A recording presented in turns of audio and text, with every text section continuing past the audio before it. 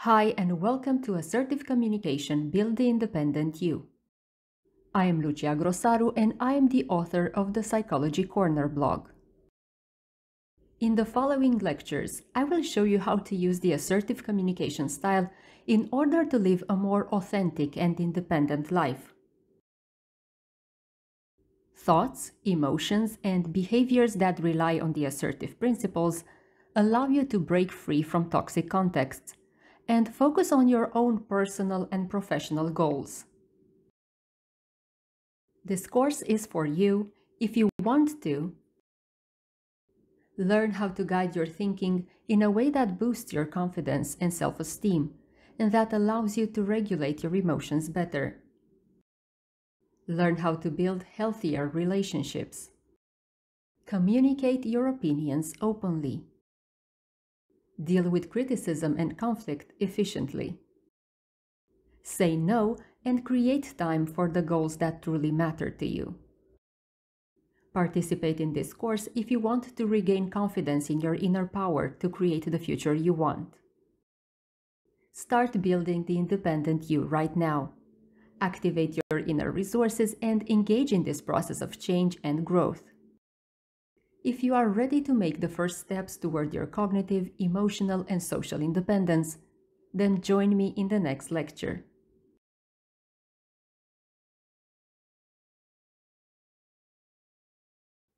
Critical thinking and assertiveness advocate. Perhaps this is what best describes my social role and interests.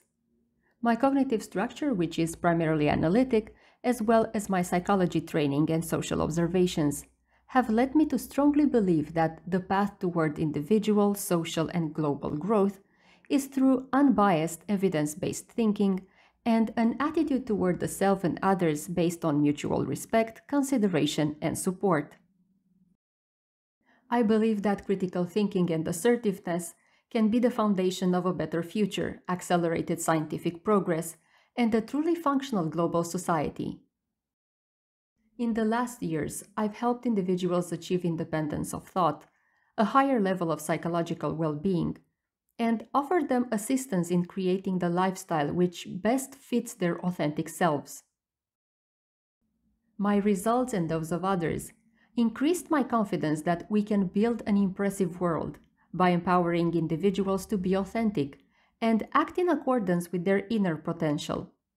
Shifting from an external to an internal sense of control and meaning can be the step we all need to allow ourselves to be who we really are. And I believe that the foundation for that shift lies in critical thinking and assertiveness skills. I think we can rely on these complex concepts and processes when creating our present and future reality. I believe that powerful, independent individuals will build a powerful and wonderful world.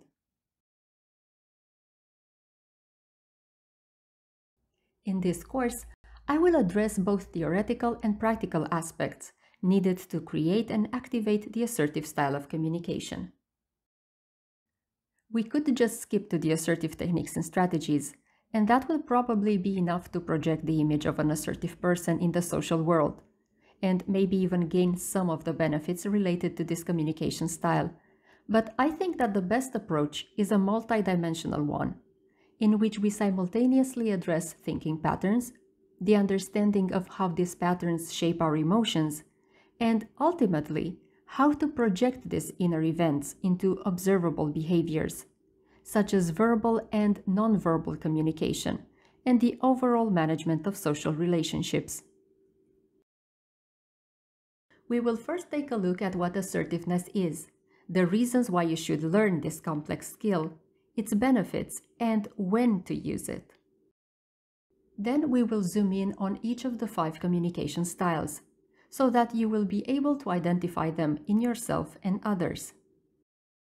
We will then address the assertive rights, or assertive principles, and that will mark the passage to the practical part of this course. You will learn how to identify and eliminate the main cognitive distortions, and how thoughts and emotions are linked in the assertive realm. Then we will get to the really interesting part, the actual techniques and strategies of the assertive style of communication.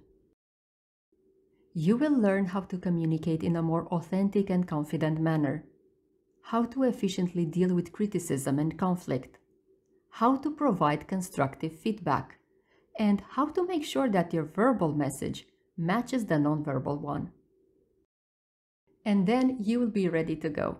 The foundation for the independent you would have been laid, and you will have the main skills to start creating the life you want. Shall we?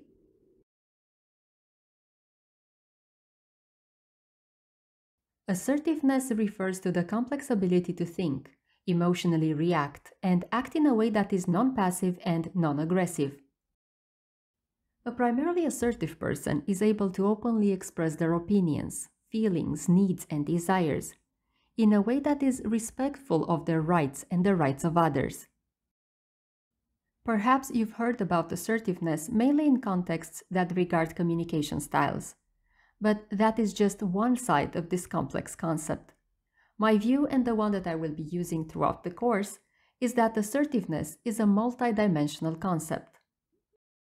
It is simultaneously a set of skills, a communication style, and a type of behavior. The set of skills involves cognitive, emotional, and behavioral elements. You think, manage your emotions, and act in an assertive way. The communication style refers to using assertive verbal and nonverbal techniques and strategies in your social interactions. At the same time, it includes the regulation of your inner speech. This is also communication, but this time it's directed toward yourself. The assertive behavior means being able to generally act in ways that project the assertive principles and traits. These concepts overlap and draw on the same basic ideas. We will learn more about assertive thinking, behaviors, and how to communicate in an assertive manner.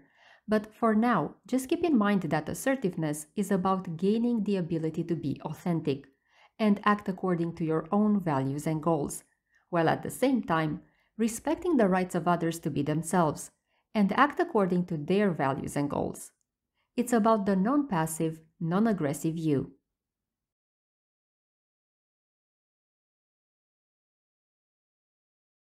What can assertiveness do for you? Why invest time and other resources in mastering this complex skill?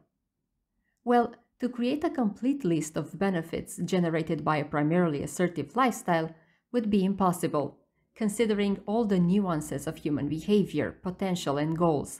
But here is why I think you should learn to be more assertive in your thinking and in your actions. It's because it would allow you to become more independent by living a more authentic life, boost your confidence and self-esteem levels, initiate and build healthier relationships, and break free from toxic influences. You can create opportunities for yourself and others. You learn to say no and create time for the goals that matter to you. It will help you increase your resistance to manipulation. You will be able to manage your emotions better.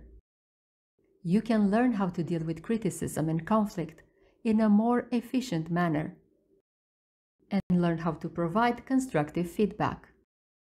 You will be able to use assertiveness to confidently approach your personal and professional goals. Promote yourself and showcase your abilities. Break free from passive or aggressive communication patterns. And the list could go on and on. Most likely you will add your own observed benefits to the list while participating in this course and implementing the techniques. It is my conviction that investing time in learning how to be assertive and how to use this complex skill to achieve your goals, it's time well spent.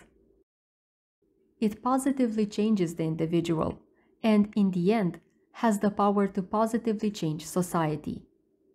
And if you believe, just like I do, that the future of a fully functional and happy society is through knowledge, mutual respect, and support, then you will join me in this endeavor of change and growth.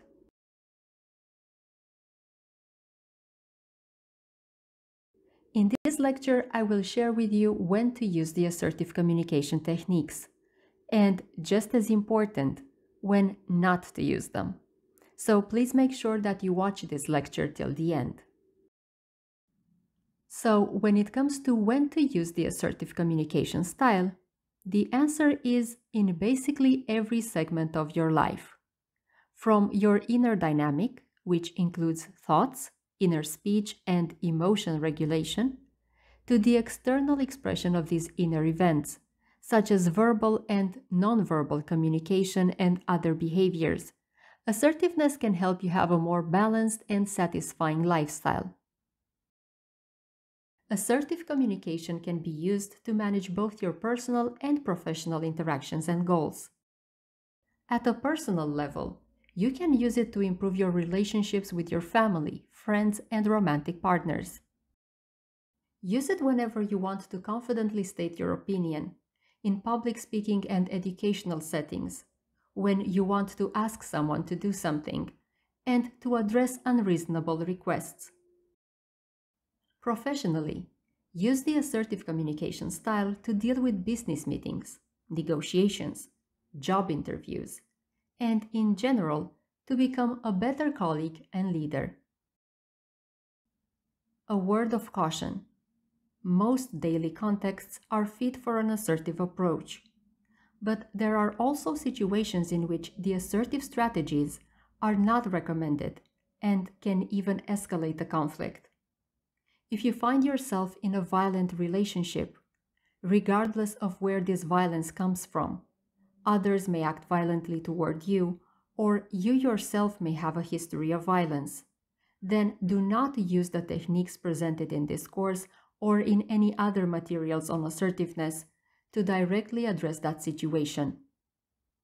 In these cases, please contact a professional to help you deal with this issue in a specialized manner. Assertiveness training may be part of the process, but it is not the proper way to directly address violent situations. So please seek the proper assistance if you are dealing with a violent context. Thank you for watching the lecture till the end. It is important to me to fully convey this message.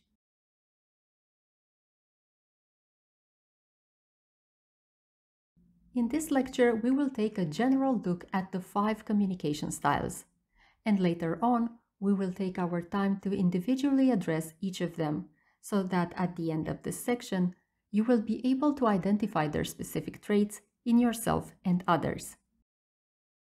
So let's start by naming the 5 communication styles that we will be working with in this course. We will talk about 3 main styles: the passive, the aggressive, and the assertive style. One mixed style, passive-aggressive, and a secondary style, manipulative. In different materials about communication, you may find variations in the way the author or instructor refers to these styles. Sometimes they may only address the main 3 styles, or only 4 of them, or maybe they have another approach altogether. But for the purpose of this course, we will use these 5 styles to describe the main ways in which we behave and communicate. Now let's see how they relate to each other. I will illustrate this. Let's imagine a line segment, a simple line with these endpoints. Let's imagine that on this line, we would be able to fit all types of communication and their respective variations. If we were to represent any variation of a person's behavior, we would be able to place it on this line. Now, in this case, the left endpoint on our line would signify the purest form of passive behavior. This form does not exist in reality, but we will use it for training purposes. So here on the far left, we would have the passive style of behavior and communication. The passive style means that a person using it would rather renounce their own rights, desires, and needs in favor of the rights, desires, and needs of others. In total opposition, at the end point to our right, we would have the purest form of aggressive behavior. That would mean that the person using it would mainly care about their own rights, desires, and needs, and disregard the rights, desires, and needs of others. To represent a balanced attitude toward our own rights and those of others, we would use the exact middle point of this line segment. This would be the purest form of assertive behavior. This is what assertiveness is: the imaginary place where our rights and the rights of others coexist in harmony. None of them is infringed upon or disregarded. Now let's place the remaining two styles in our illustration. When our inner dynamic is rather aggressive, but the social expression mimics passive behaviors, that means that the passive-aggressive style is being used. Any combination of passive and aggressive elements defines this specific style. And somewhere between the assertive style and the aggressive one, depending on the level of aggressiveness involved, we have the manipulative style. Remember that none of these pure forms of behavior or communication exist in real life. But to be able to work with these concepts, an illustration like this one comes in handy. We could even assign numbers to this line and think of it as a behavioral scale. It would only be a convention, but it does help self-assessment. Let's say that the left endpoint is equal to 0 and that the right one is 100. That would give the middle point a value of 50. One could now think about their behavior and the behavior of others using these values and place each variation on this imaginary scale. I could say that during that week when I said yes to all of my colleagues' requests to take over tasks that were originally assigned to them, on top of dealing with my own tasks, I was rather passive, a 23 maybe. When I finally got the courage to say, "I am sorry, but I will only be able to help you once my tasks are completed," then maybe that would be closer to a 45, or if I've said it really confidently, a 55. If I would have said something along the lines of, "You're a jerk, stop asking me to do your job," then maybe that would be an 80 because it would be an aggressive response. But these are all subjective assessments. Nonetheless, they are useful since we could track our behavior and perhaps use this information to regulate it. But in reality, these endpoints do not exist at all. Behaviors flow on a continuum. And professionals would not even use a line's middle point to illustrate assertiveness, but instead use a triangle to showcase how behavioral styles relate to one another. They are different, standalone things. We create the relation just to be able to operate with the concepts. There is no perfect balance between aggressiveness and passivity. Furthermore, in our daily interactions, we do not use a single behavioral or communication style. We use a combination of them. Depending on the context, we select and activate one of the 5 styles.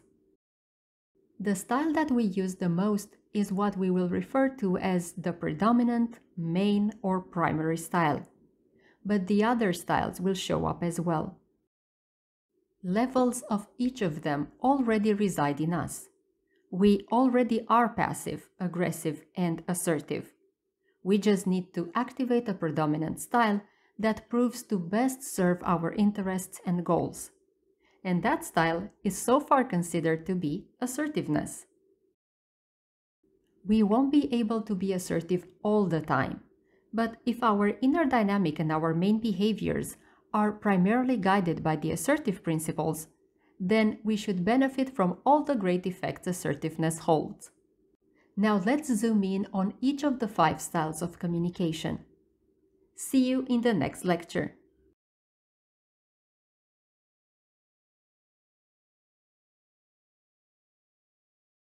As we've seen earlier, the passive style of communication mainly means renouncing your own rights in favor of others.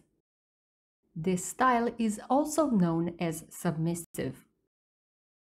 Since the persons who are primarily passive often renounce expressing their opinions or emotions and would rather help others achieve their goals instead of working on their own. This style is seen as an expression of low self-esteem. The main beliefs or thoughts associated with the passive style include the idea that one is inferior to others, less worthy, and less skilled. That others are more important than they are. That other people have the right to control their own lives, but they themselves would not be capable of proving such skills. That is mainly why they give control over their lives to others. They rather see themselves as followers, not leaders.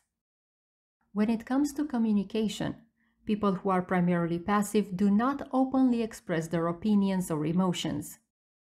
They would rather agree with what others are saying or formulate an opinion that is similar to theirs. If they do decide to voice their opinion, they would avoid talking first, since they need to validate it by comparing it to the opinion of others. They avoid offering negative feedback because they want to avoid conflict by all means. They fear being socially rejected and would rather renounce their own rights and sacrifice their own goals than lose social connections. The tone of their voice is soft, and they often are unnecessarily apologetic. They avoid direct visual contact and often look downward. We may think that passive behaviors are mainly about being inactive, but that is not valid. Passive individuals may engage in activities of high intensity, but what keeps them in the passive, submissive category is the direction of their actions. These activities are rather oriented toward achieving the goals of others and defending their rights. As I've said previously, primarily passive individuals would rather follow than lead. Their attitude usually shows low levels of confidence, and it's rather one marked by humility. Their posture conveys the same message: hunched back, head leaning forward. It's like they are trying to occupy as little physical space as possible. It goes with the belief that they are small and frail, while others are seen as big and strong. Emotionally, it's negative emotions that mainly define the passive style. Confusion, helplessness, frustration, and resentment are often experienced by a passive or submissive individual. There are also some positive emotions connected to the passive style of communication and behavior. The most significant is feeling safe, a result that is linked to social acceptance and low levels of conflict and responsibility. The advantages of the passive style of communication and behavior include the few positive emotions, but also the fact that the person is usually seen as a pleasant company rather than a threat, which makes social interactions smoother. The disadvantages are many. Among them, feelings of anxiety or depression. Also, because the social image of the passive person is usually that of a victim, people may take advantage of their nature. Their limits are rarely respected, and they rarely manage to achieve any of their significant goals. Although in some situations, the passive style of communication may turn out to be useful, most of the time it only generates dissatisfaction and frustration. Primarily aggressive individuals see their rights, opinions, and needs as being more important than those of others. Their actions often infringe on the rights of other people. They are almost exclusively dedicated to the accomplishment of their own goals, usually at the expense of the interests of other people. Their strategies and communication methods are often exaggerated, disproportional, and are activated at inappropriate times. This style is also seen as the expression of low levels of self-esteem and self-confidence. This is why primarily aggressive individuals try to compensate by projecting a social image of superiority and overconfidence. Primarily aggressive people usually think of themselves as being more powerful and stronger than others. In their mind, they're better, no matter the assessment criterion.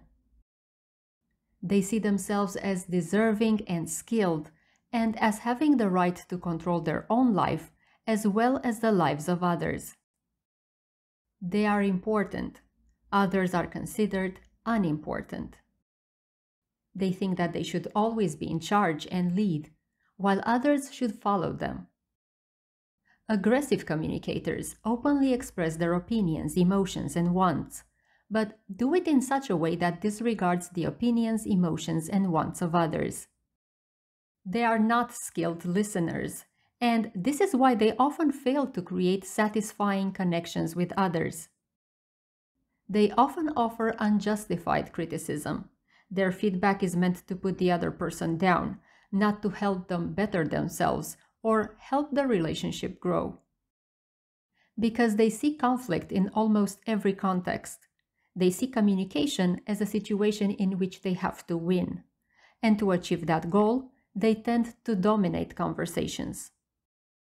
They speak loudly, usually covering up the voices of others, in the hope that this puts them in a leading position. They threaten, bully, humiliate, and blame others for their own mistakes or failures. They initiate and maintain conflict, manifest little or no empathy or understanding for other people, and they are usually not affected by the fact that they may cause negative effects on others. The visual contact is direct but confrontational. They may blink rarely or not at all for prolonged periods of time. Almost all of their actions exclusively serve their own goals. They will try to make sure that their rights are respected by others, while they themselves barely respect any rights. They would even claim auxiliary, unreasonable rights, just to try to maintain control over others. They usually want things to turn out their way, and do not accept the views of others. They want to be seen as leaders, and think they are entitled to top social and professional roles. They are usually impulsive, their body posture is dominant, and is often used as a tool of intimidation. We may think that the emotional life of an aggressive person must consist mainly of positive feelings, because of their roles that involve power and control, and getting what they want most of the time. But that is not the case. As I've said earlier, aggressive traits stem from low self-esteem and confidence levels. As a result, the main emotion for the aggressive person is fear. Fear of losing control, especially the control they have over others. And their control is always at stake, especially when it's their over-aggressive actions that give clues about their weaknesses. They don't feel dominant, they instead feel helpless, abused, and consider that others require unreasonable things from them. Their aggressive reaction is almost always a response to a perceived threat, real or not. The result of the aggressive action makes them feel in control once more, and also provides them with other positive feelings, but only for a short amount of time.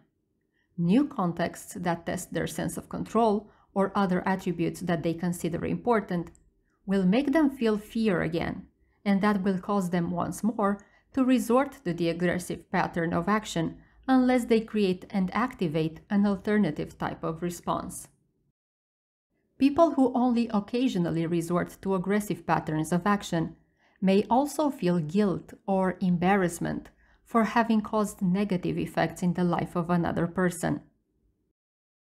The advantages of the aggressive style of communication include the positive range of emotions they may feel for a short while, the perceived sense of control, and the apparent validation of their desired skills and social roles. This perceived well-being is often a superficial one because the underlying beliefs and emotions have not been yet efficiently managed, and alternative ways to think and act are not yet available to these persons. The disadvantages of the aggressive style refer to the inefficient management of one's authentic beliefs and emotions, the negative social reactions they often receive, such as rejection, contempt, and hate, and the escalation of conflicts and their various consequences.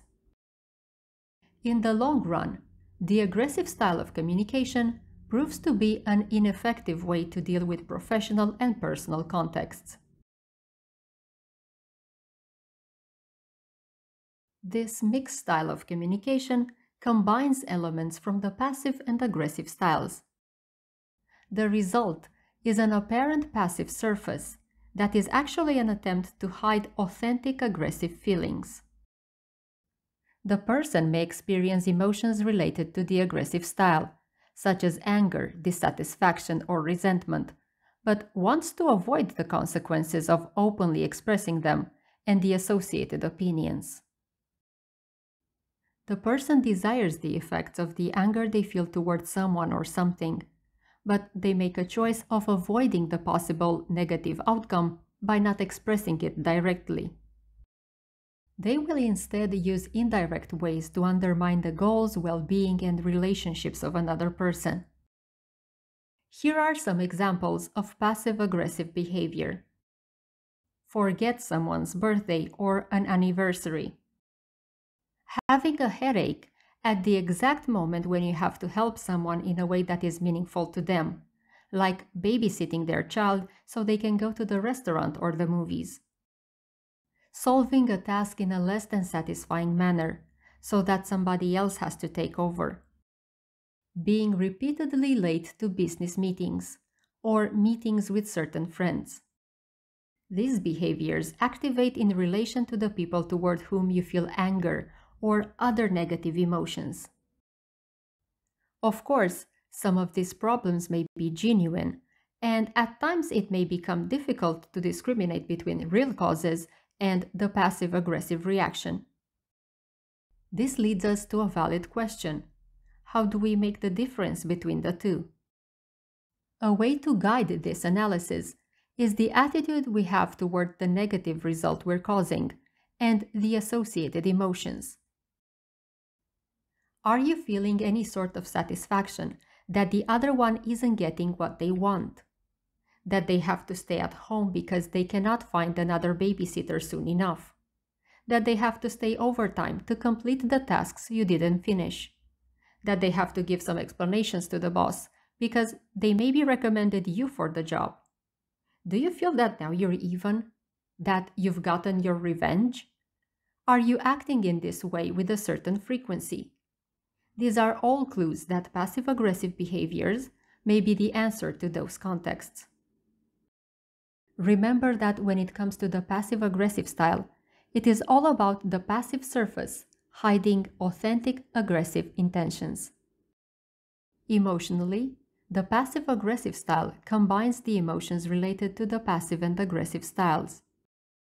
Negative emotions and inner events include anxiety, low self-esteem, lowered sense of control over one's own life, guilt, and being ashamed.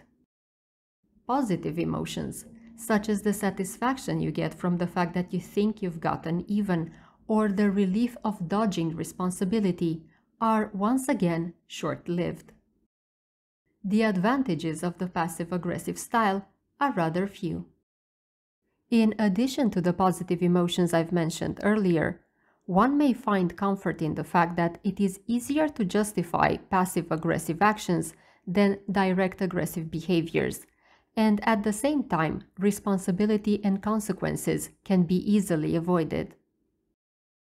The disadvantages of the passive-aggressive communication style include the negative emotions associated with the passive-aggressive actions, but also the lack of authenticity and openness, and the fact that other people may see this person as irresponsible, disorganized, unskilled, and as expressing no consideration for others.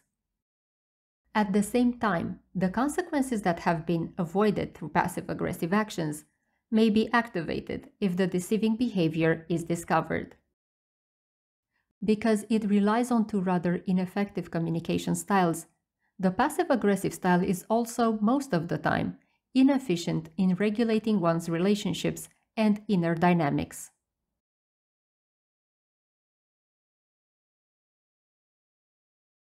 While the passive-aggressive style is a mixed style of communication, the manipulative style is rather a subtype of the aggressive type. We will refer to it as a secondary style. The main characteristic of this communication style resides in the intention of the person using it, to modify somebody else's thoughts, opinions, emotions, and behaviors to serve their own goals. It is easy to identify the fact that this kind of intention infringes upon the rights of others. Manipulation is used either to unnecessarily protect one's rights through aggressive means, or to create the impression that the manipulator is entitled to additional rights that apply only to him or her, but not to others. The underlying beliefs of a primarily manipulative person may include the following: I will do everything in my power to make things go my way. Whether I deserve it or not, I will make sure that the outcome will favor me. You can easily spot the basic aggressive attitude that says that this person's rights and goals must be more important than those of other people. Manipulative communicators will convey any message, authentic or not, that has the potential to serve their goals and will often ignore the negative effects their actions may have on others. Skilled manipulators will often mix authentic facts with false information to make others accept their views easier. Nonverbal cues may also be modified to make the intended message seem authentic. Manipulative behaviors aim at convincing others to participate in the fulfillment of the manipulator's goals. The manipulation may be disguised as a neutral or positive intention, and it may seem to have no aggressive component.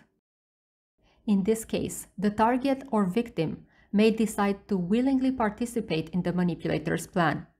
Manipulation may also be openly aggressive and make the victim consider that they have no other option but to do what the manipulator requests. This view may be valid or not depending on the context, but nonetheless, the victim will often react and act as if they have no other choice but to comply with the manipulator's requests. A primarily manipulative person may even convince others to renounce their own rights in order to protect his or hers. Social interactions with a primarily manipulative person usually have a win-lose structure. The manipulator wins, the victim loses. When the potential wins cease to exist, the manipulator may try to find a different victim. They can also significantly alter their entire appearance and observable personality traits so that they will increase their chances to successfully manipulate victims. The emotions experienced by a person who primarily uses the manipulative style of communication may vary greatly, depending on the context and their goals, but they are mainly those feelings encountered in the aggressive style as well. They may also feign the expression of various emotions to trigger specific reactions in others. Depending on their aim, they can trigger supportive reactions, compassion, but also rejection and anger.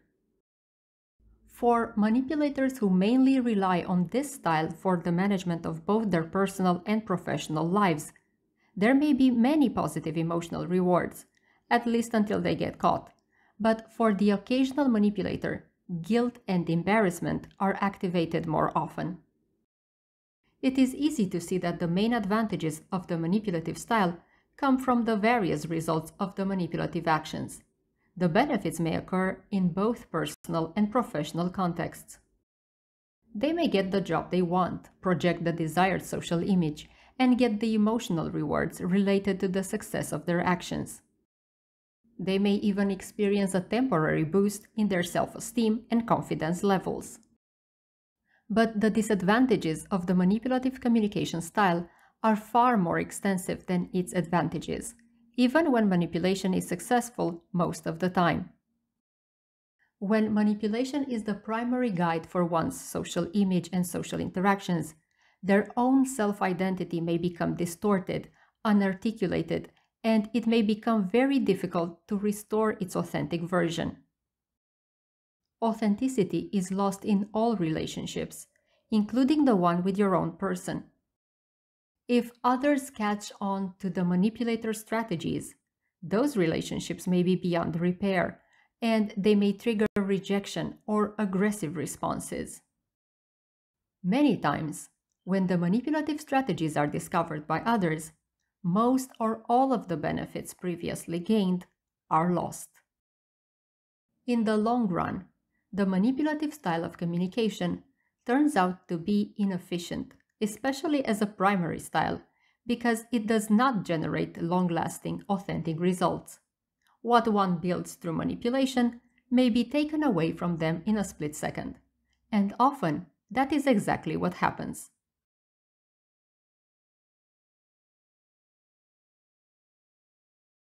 The main goal of this course: to create and activate the assertive style of communication as your primary style of communication. The mindset and behaviors that make up the assertive style are considered to provide the most efficient management for both personal and professional life contexts. To communicate assertively means to express your thoughts, emotions, and wants in a direct, open, and authentic manner, and at the same time display consideration for the thoughts, emotions, and wants of others.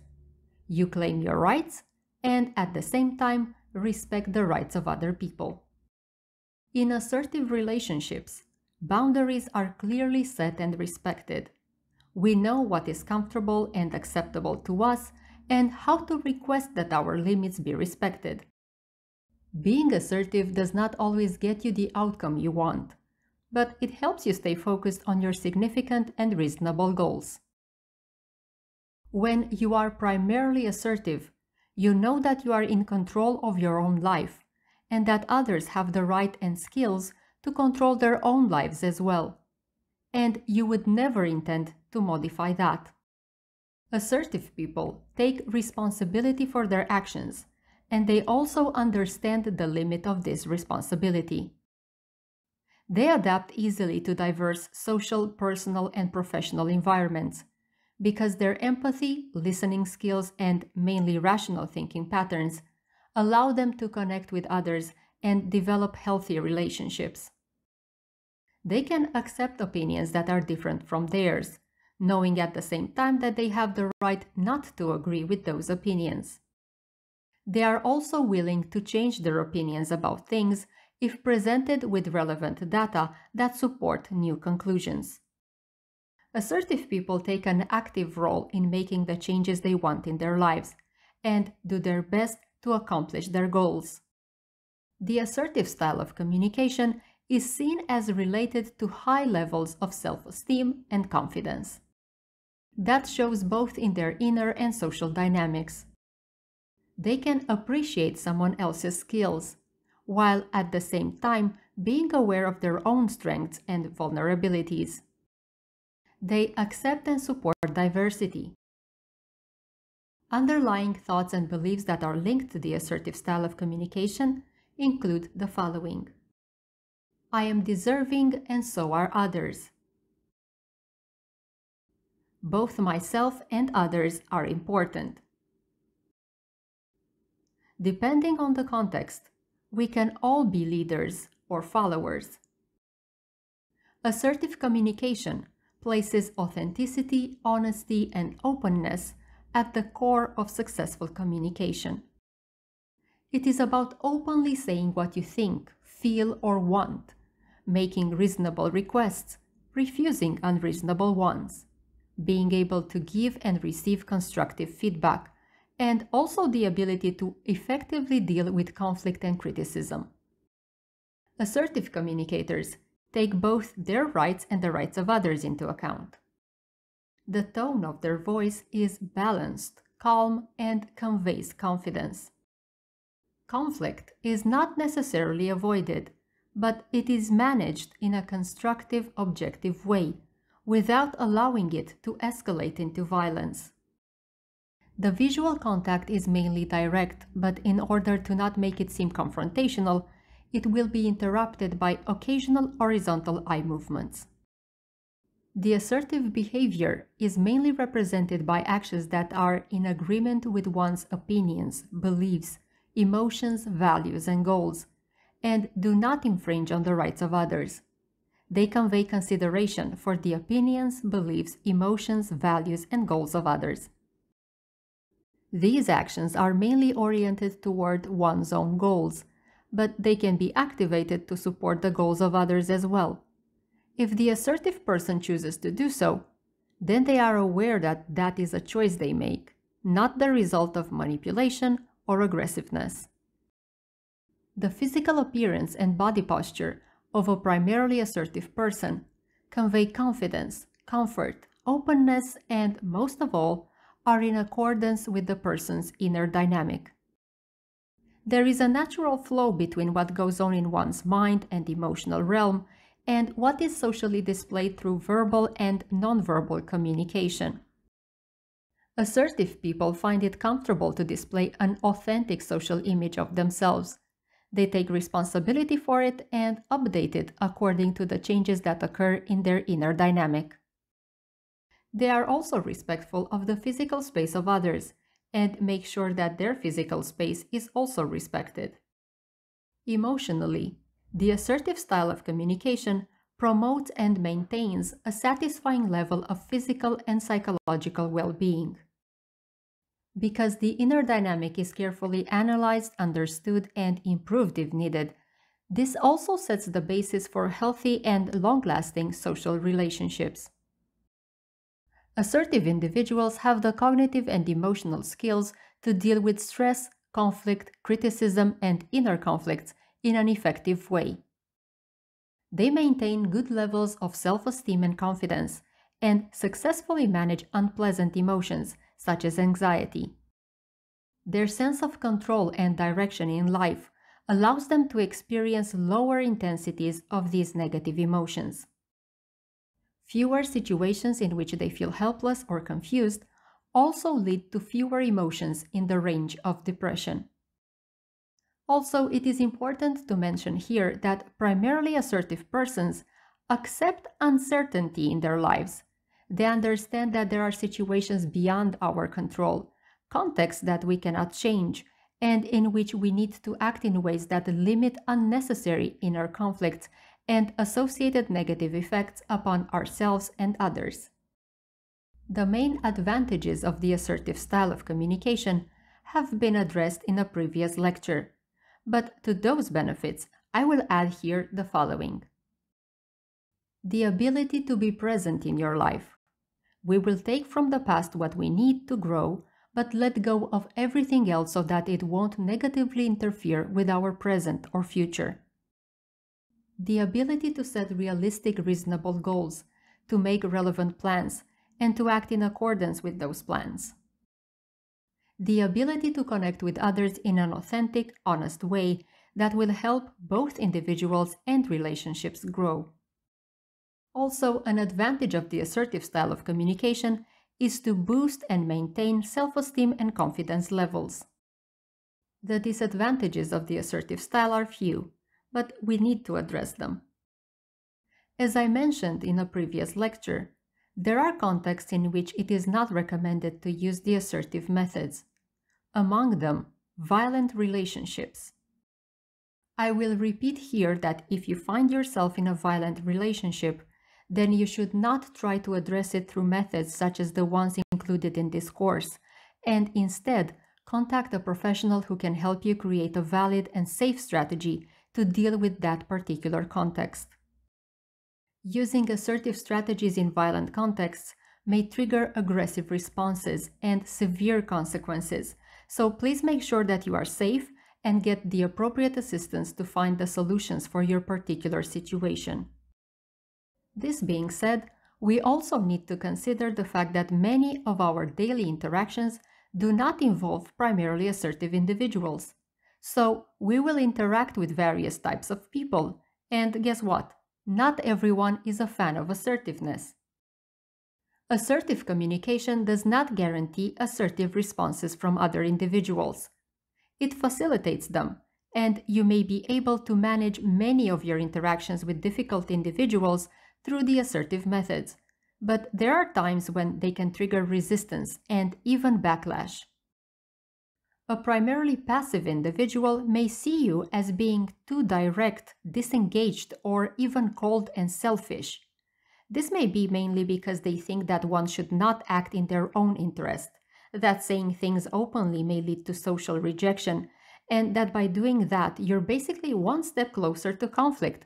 And as we've seen previously, they avoid conflict by not openly stating their opinions or wants. At the same time, aggressive persons may feel their sense of control threatened by assertive individuals who know and confidently claim their rights. This may sometimes cause backlash with the intention to re-establish the desired authority of the aggressive individual. Others may even see you as narcissistic and boastful just because you can confidently talk about your strengths. And examples can go on because it is not always easy to interact as an assertive individual who mainly resorts to critical thinking with primarily passive, aggressive, or irrational structures. But you need to keep in mind that although these interactions may not be pleasant and may trigger some frustration on your part, especially if you're just starting to learn how to be assertive, the reactions of others are not your responsibility, but theirs. You nonetheless have to deal with them assertively. Don't let them overwhelm you emotionally or manipulate you into activating aggressive patterns as well. These reactions barely have anything to do with you. They belong to the individuals displaying them. Your responsibility is not to infringe upon somebody else's rights, but it is not to make them happy or give them what they want. Beyond that, it's about them, their choices, their responsibilities. We need to be responsible of our actions and the delivery of our messages so that our intentions are visible and well understood. If we manage to adapt the message to our goals and the specific contexts and relationships, then the main factors of assertive interactions have been established. When you move toward a primarily assertive style of communication and behavior, you need to be ready to accept that some of your previous relationships may not survive the change. Assertive individuals break free from toxic relationships, and that may cause different levels of psychological and emotional discomfort in the initial stages. If you feel high levels of discomfort while going through these significant changes, then please seek the help of a professional to make the transition easier and to address any underlying psychological events that are active and play a role in that specific situation. This course can guide you to make most of the basic changes to create and activate a primarily assertive style of communication. But please assess carefully your individual situation. And if you think you need a more in-depth approach to address the difficulties you're going through, then consider one-on-one live counseling or psychotherapy sessions to help you deal with that context. Despite its occasional disadvantages, the assertive style of communication is the most efficient set of communication skills available to us that can help us regulate our inner dynamic as well as manage our personal and professional relationships. Do not feel intimidated. I imagine that at this point in the course, some of you may think that making all of these changes may be hard and you may even feel like quitting. That's a normal reaction. Changes, and especially significant changes, are not easy to accomplish, but the results are worth it. You deserve to be free in your thinking, your emotions, and your actions. You deserve to have healthy, long-lasting relationships and to accomplish your goals. You deserve to feel comfortable being you, and there's a way that can facilitate all of this.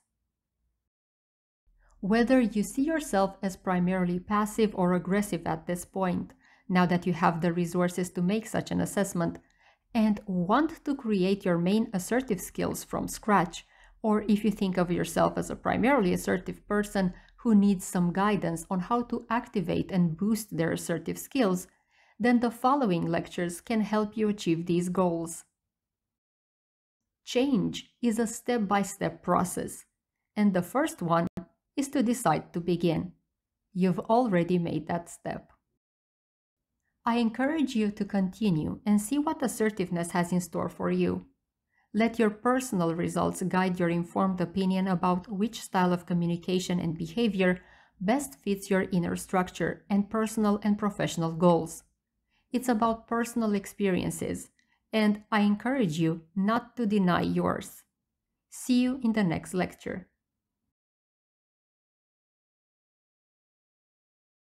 To claim and protect your rights, as well as respect the rights of others when it comes to communication, you first of all need to know what these rights are. If you are familiar with personal development articles and books, you may have encountered such lists of assertive rights before. They may have comprised of 10 items or 7 items or any other number of items. There is no definite list. This list is subjective, and each trainer or communication specialist may agree to some view or another, or create their own list. But basically, these rights need to express, in terms of liberties, the assertive principles. But they are mainly based on the human rights that apply to all of us. We just place them in contexts of communication or relationships. And it would be really difficult to come up with a definite list of such rights, considering that there are so many fields of knowledge trying to figure this whole thing out. Some things are still under discussion at philosophical levels. Others are still highly debated in legal contexts. So we just do our best to provide a set of principles that can guide the way toward our legitimate freedom, our authenticity, and our well-being, and that at the same time reflect respect and cause no harm to other beings or the environment that offers us all our basic resources. So here is my list of assertive rights that I primarily consider in communication contexts.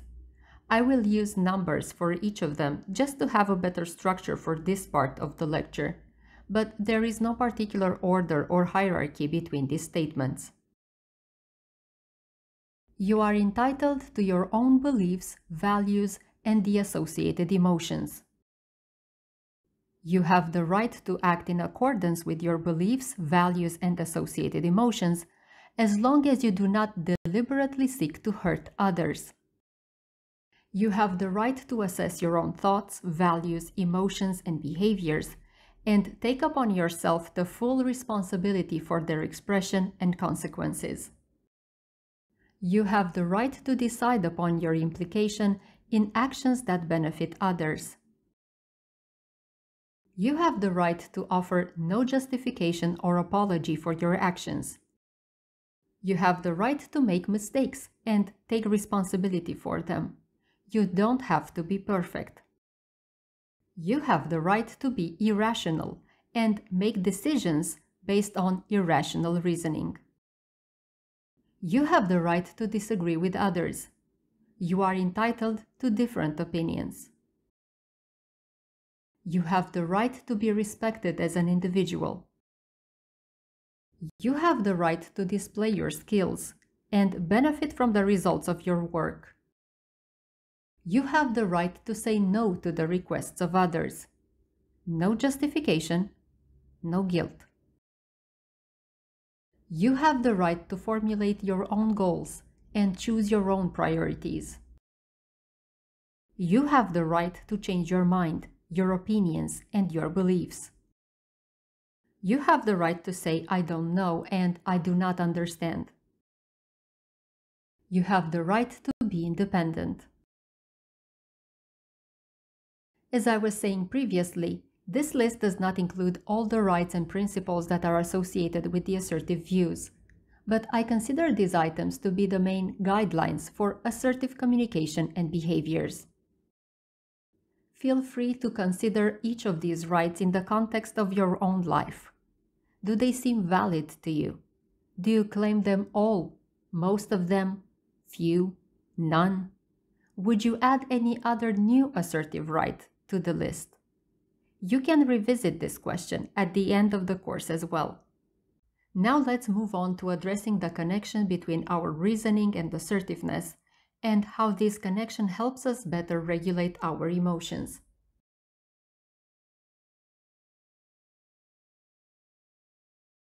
The way in which we create our mental image about ourselves and the outside world greatly influences our choices when it comes to goals, actions, and options for social interactions. That is why, when developing assertiveness skills, we need to make sure that we base the creation of these images on a satisfying amount of relevant information that will allow the rational features to overwhelm the irrational ones. The goal is to ultimately connect to a reality that is as close to being valid and authentic as human abilities allow. In this course, we will address two aspects that are related to the analysis and orientation of cognitive processes in a way that facilitates the creation, assimilation, and expression of assertive attributes. We cannot become primarily assertive in behavior and communication unless we develop and activate a primarily assertive mindset. This mindset will also help us regulate our emotions better. So, in the next lecture, we will address the connection between our thinking patterns and emotions, and in the following section, I will show you how to identify, analyze, and eliminate the basic cognitive distortions.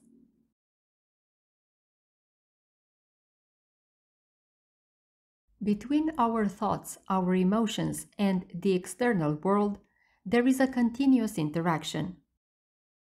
The external world influences the way we think and feel, and our thoughts and emotions influence the image we have of this world.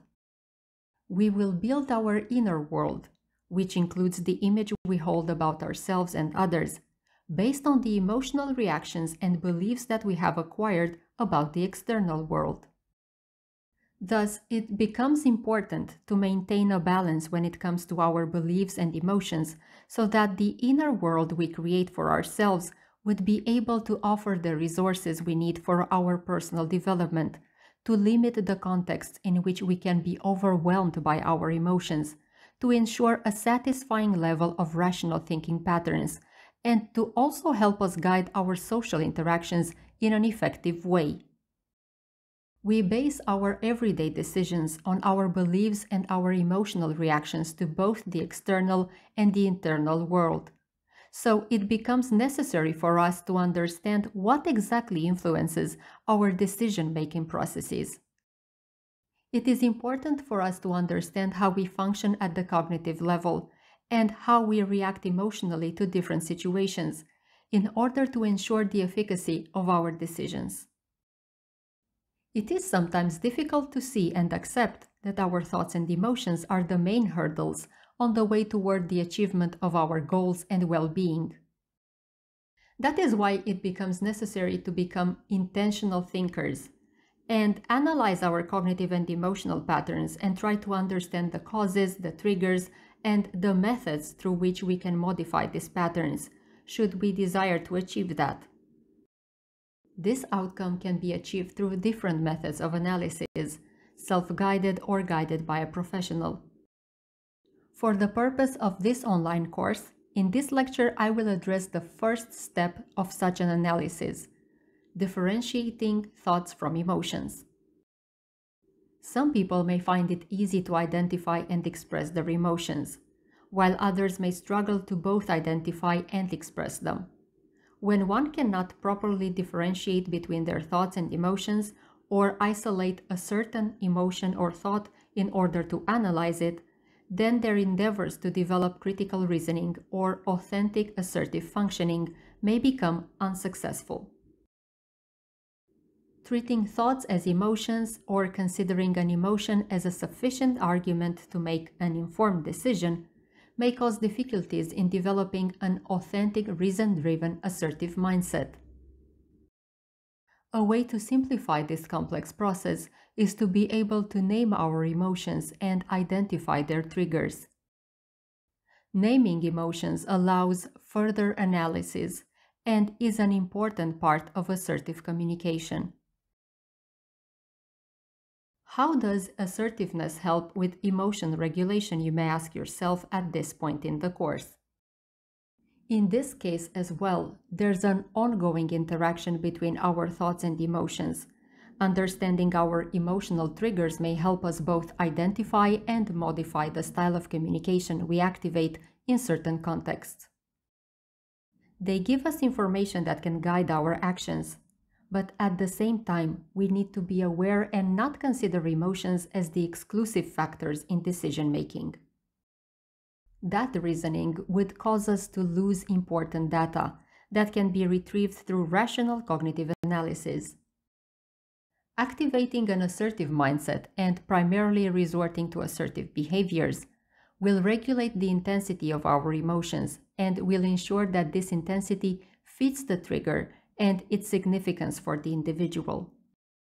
There will be fewer chances for you to feel emotionally overwhelmed in stressful situations or fail to act in a certain way because your emotions come in the way. In return, balanced emotional levels will facilitate critical thinking and the decision-making processes. In the next section, we will address the main cognitive distortions. Their management can greatly impact our emotional reactions to a variety of contexts and facilitate and support psychological and relational well-being.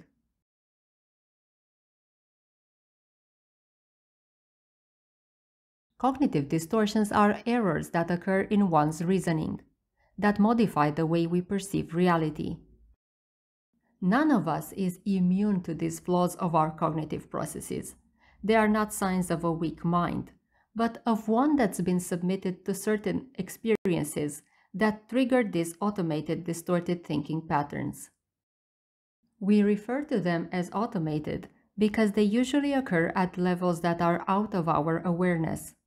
But carefully analyzing our thinking, our inner speech, may give us clues about the distortions that are active and have the power to influence our daily functioning.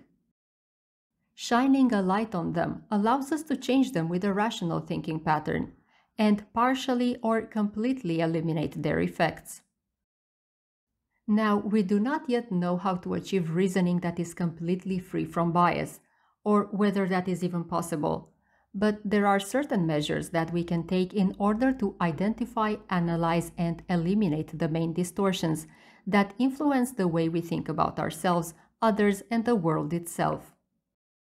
In the following lectures, I will present to you what I consider to be the most significant distortions in our reasoning and how to manage them.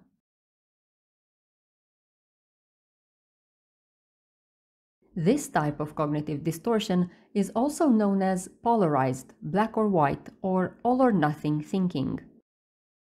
When this type of reasoning is active, the person only considers the extreme points of a context, ignoring all the possible intermediary values. I will use the black or white thinking metaphor to illustrate this. Let's say we have this bar here, completely white for now.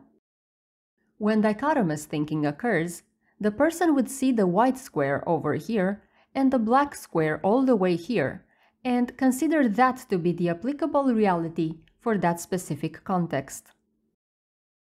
To them, this bar looks something like this. But it is pretty easy for us to realize that in between the white and black square, there are many values of gray.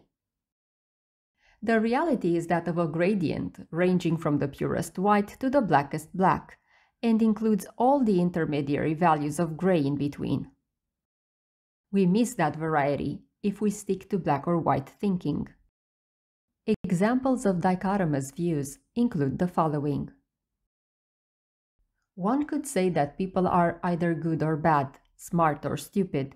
Life is either a success or a failure. These messages fail to grasp the diversity, the numerous intermediary possibilities, and therefore create a distorted view of ourselves, others, and the world. Although there are contexts that fit a dichotomous description, most aspects of our lives do not.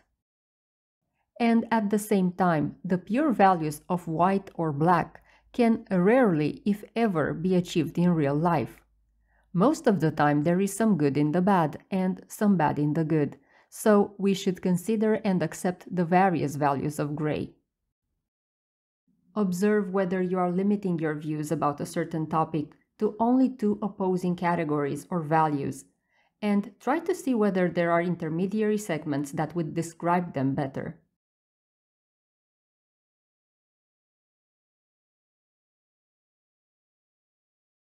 Now imagine that you would include all the aspects of a context not in two, but in a single category that supports no exceptions.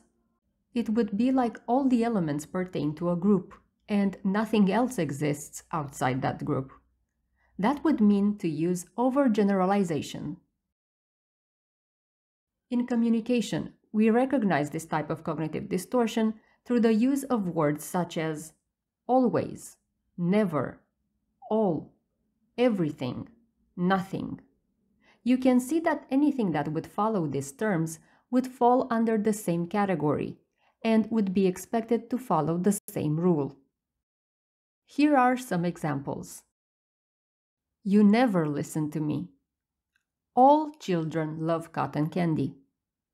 Everybody is a skilled communicator. As you can see, these formulations leave no room for exceptions. The reality portrayed by them is reduced to only one rule that seems to apply to every element of a general category. And unless objective measurements and observations say otherwise, that is not a valid view of the real world.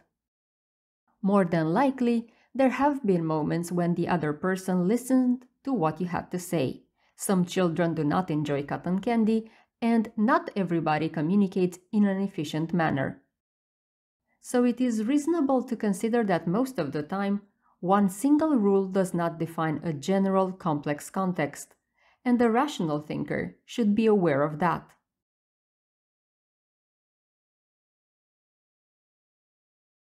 Let's say you had a full day. This circle here is your day. All sorts of things happened. Some of your activities were successful. These colorful dots here. Some did not return the desired outcome, like these moments here. The mental filter distortion would mean, for example, to describe this day as being awful, because some of the things were less than perfect, or not what you expected them to be. You would completely filter the good things out of your day. Keep only the negative and define your day through those elements exclusively. Like this. Now, is this your day? Just by looking at the original illustration, you realize that saying that the big circle is completely covered in black dots would not be valid. Because here are the orange, yellow, and pink dots. We need to be aware of the various attributes of a situation, the many traits of a person, and the many characteristics of a relationship, and consider all of them when formulating a mental description. A rational thinking pattern takes into account all these aspects, their meaning, along with the perceived or proved value of that meaning. Regarding our circle here, we could say that the day has been mostly good, but it also included some undesirable elements.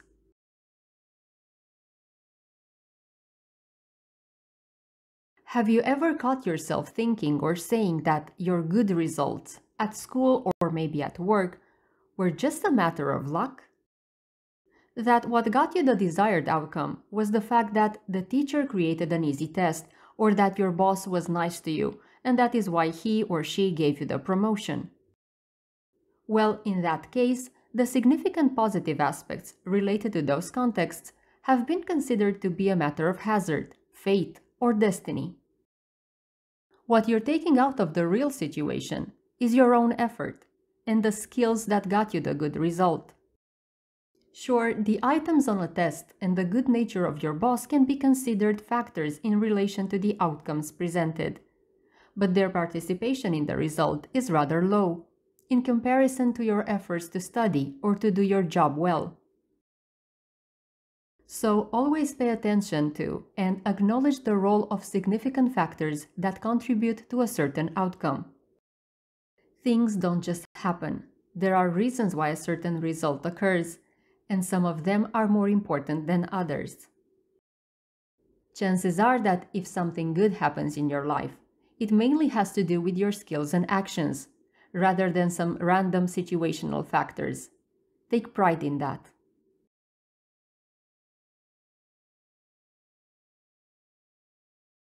This happens a lot in the irrational thinking realm, arriving at a conclusion through ways not supported by relevant data.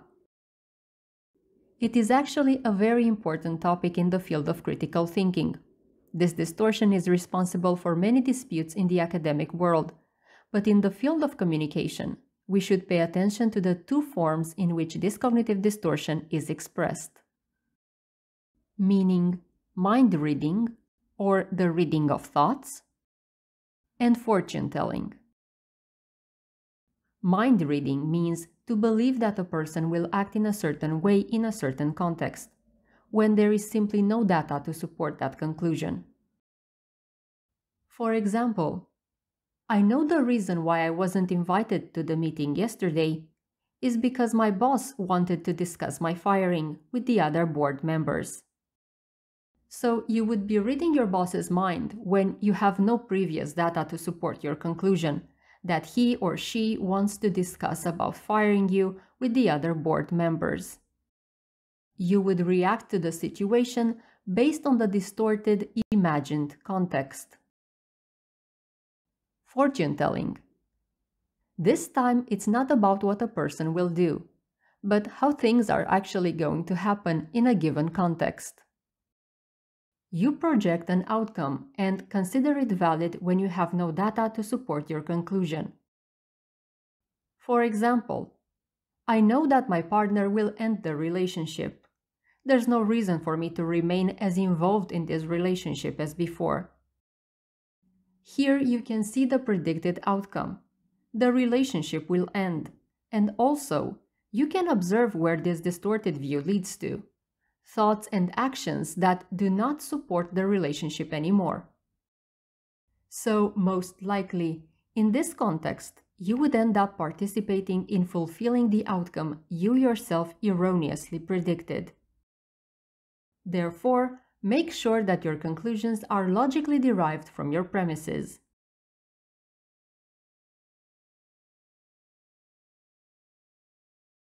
To cognitively augment something, in the context of cognitive distortions, means to assign to certain attributes of a situation a higher significance than they have.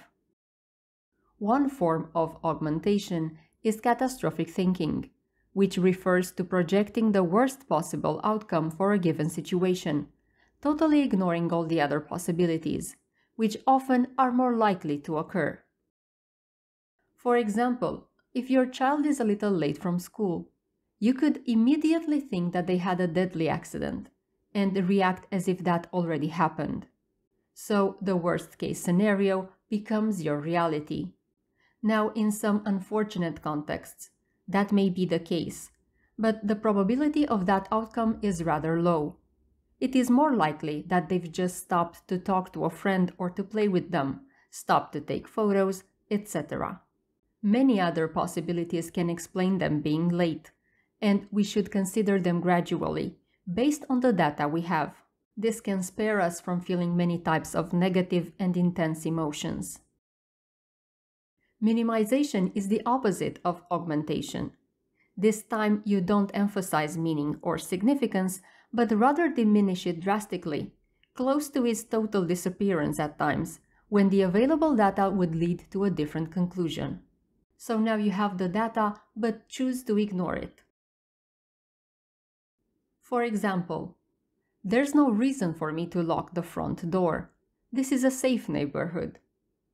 Or it's not a big deal if I leave food by the tent. Bears aren't as dangerous as some people say. Data exists to let you know that there is always a risk involved with you not securing the entrance of your home. and bears have become dangerous for humans who do not take minimum safety measures when camping outdoors. You can see how minimization would create a false mental environment and would cause you to not take the necessary actions in a given situation. With augmentation, you overreact. With minimization, you underreact. Try to find a balance between the data that is available to you in a certain context and the results of your decision-making processes.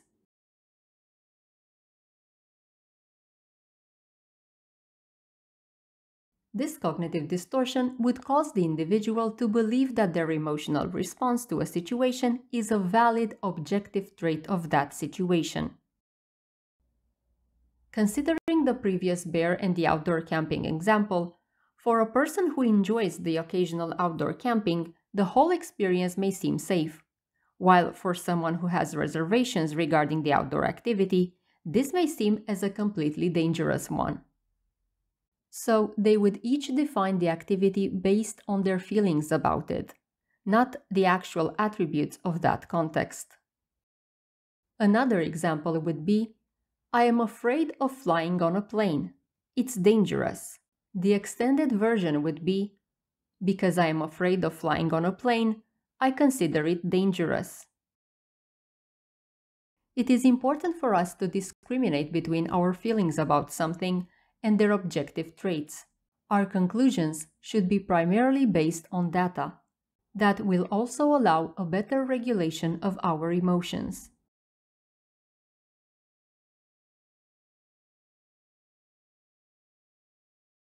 The unreasonable ticking clocks inside our minds. That is what should statements are.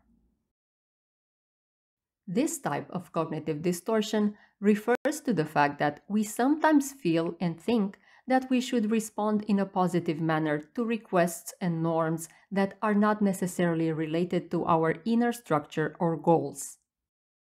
It creates the illusion that individuals, and in the end the world, should be in a certain way. For example, you should be married by 30. A good friend should always help others. Or good kids are obedient, meaning that to be considered a good kid, you should be obedient. All these beliefs have the potential to manipulate us into doing something that has no meaning in the bigger picture of who we are, how we want to live, and what we want to achieve. They make us believe that we should submit to their content and act accordingly. The key in dealing with these cognitive distortions is to analyze the source and the relevance of the belief in relation to your goals. The source can be internal. You yourself created the deadline, the irrational link between objects or other elements that make up the belief. Or external, family, friends, society. In this case, you need to analyze whether the belief holds any meaning for you. And if it doesn't, then you should assess whether to renounce those views and goals and overcome the emotions that may be attached to your decision of letting these views go. These feelings are usually guilt and shame, triggered by the idea that you have disappointed someone in your life, and they perhaps hold you responsible for neglecting their wants. But we're not here to please others. We are here to live our own life, and as long as we cause no direct, deliberate harm to anyone, we are free to choose our own path. This basically cancels the idea of disappointment. People who may feel disappointment in reaction to your decisions may keep this feeling in their lives, but you don't have to feel any guilt in living your own life the way you feel you should. As for the self-imposed internal clocks, I should have kids by 35, or I should visit at least 25 countries in my lifetime, or similar thoughts, I recommend you eliminate the constraining factors, the shoulds, and the age limit, and reformulate the message you send to yourself in the following manner. I would like to have kids. The clock disappears. Of course, tell yourself that only if it is what you really want. Otherwise, modify the belief in the version that applies to you, or eliminate it altogether. Send yourself messages that are relevant to you. For the second example, you can reformulate, I would like to visit at least 25 countries. So now it is something about your wishes and preferences, not a must. This eliminates the pressure and allows you to enjoy the process of fulfilling your dream of travel. I would invite you to try to spot those unreasonable inner clocks and try to turn them off. Some may be easier to turn off than others, but remember to always pay attention to your emotional responses. They will usually guide you in the direction of tension and help you discover what you could analyze and deal with next. We do this all the time. Good job if you thought this is an overgeneralization. It could be, but I'll explain why it actually isn't. We use labels for almost everything in our lives. We assign words to objects, feelings, thoughts, etc. Those are labels. These labels are the basis of communication, and without them, we would have very limited options to convey our messages and discover things about the world around us. These are the good labels. But there are also bad labels. Labeling is a cognitive distortion that refers to assessing a person based on their behavior rather than their actual attributes. Behaviors refer to what a person does, not who a person is. So we need to make that distinction when we create our image about ourselves and others. For example, if someone reads a lot and engages in many scientific discussions, we may call this person a nerd. Nerd is the expression of cognitive distortion. Now, some of us take pride in being nerds, so in many cases, this particular cognitive distortion may not cause as much individual harm as other distortions, but nonetheless, it modifies the image we create in our mind about a person. We define them by what they do, not who they are. When used with the intention of harming someone, like name-calling, then the damage becomes easier to spot. Bullying incorporates labeling a lot. So make sure that you pay attention to the attributes of a person, not their singular actions when defining them.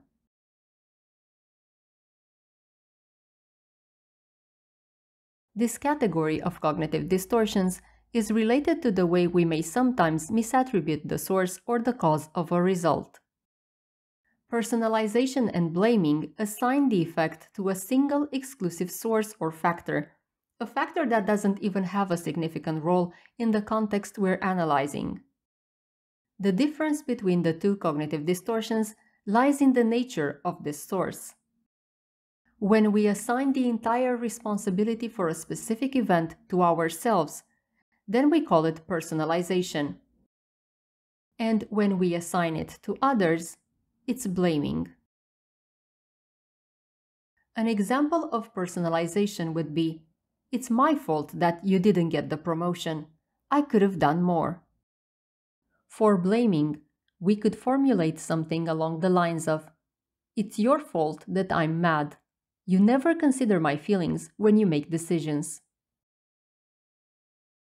The causes of an event are rarely singular, and the responsibility should rather be considered something shared by all the involved factors, with their respective amount of influence. This ends the section about cognitive distortions. Please go back and rewatch the lectures that address specific distortions when you analyze your own thinking patterns. And remember that we all get irrational thoughts once in a while, but it's in our power to diminish their effects and thus create a more valid inner image of ourselves, others, and the world we live in.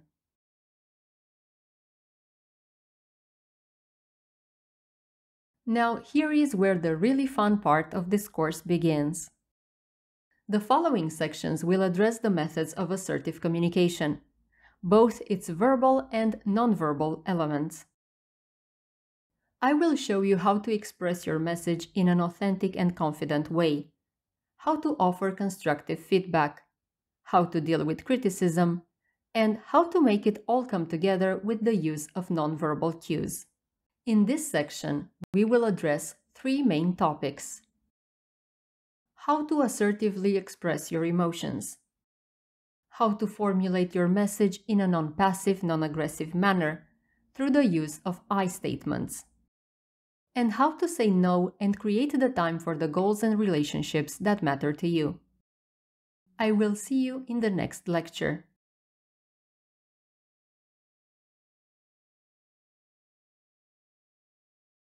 One of the most important skills in assertive communication is being able to express your emotions openly, directly, and unapologetically. Whether we're talking about positive or negative emotions, conveying them to others in a non-submissive, non-aggressive manner can make us feel more connected, more present in the relationship, and can generate the social support that we need. So here is how to achieve this goal through assertive communication. First of all, simple is better most of the time. So go for a simple sentence that starts with "I feel," and here's the catch. When you continue that sentence, make sure that you relate the emotional content to your own person, without placing responsibility for your feelings on others. So keep to "I feel this emotion," and don't say "you make me feel this emotion." We bear the responsibility for our own emotions. Others bear responsibility for what they do or say, but how we react is in our field and in our power to modify. So don't blame others for your negative emotions, and do not cancel your positive feelings by linking them to an external source. You put them at risk of being taken away from you. You can additionally mention the source of your feelings. "This is how I felt when," or the thoughts associated with them. "My concern is that," "I'm thinking that." And finally, if the source of your emotions is linked to the actions of another person, then convey that information objectively by referring to the exact context and its measurable features, again without assigning blame to the other one. An example of such structure would be, "When you were late for dinner for the second time this week, I felt this emotion and thought this means that," and here you place your opinion.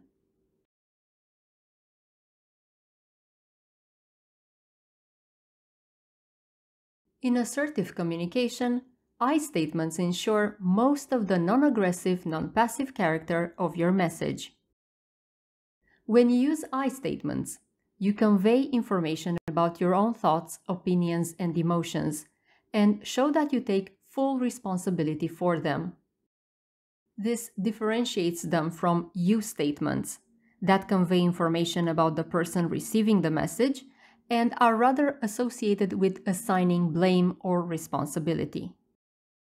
I statements are assertive forms of your message, while you statements are rather aggressive forms.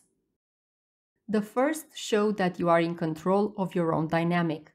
The second give the control to external contexts. Assertiveness is linked to an internal sense of control.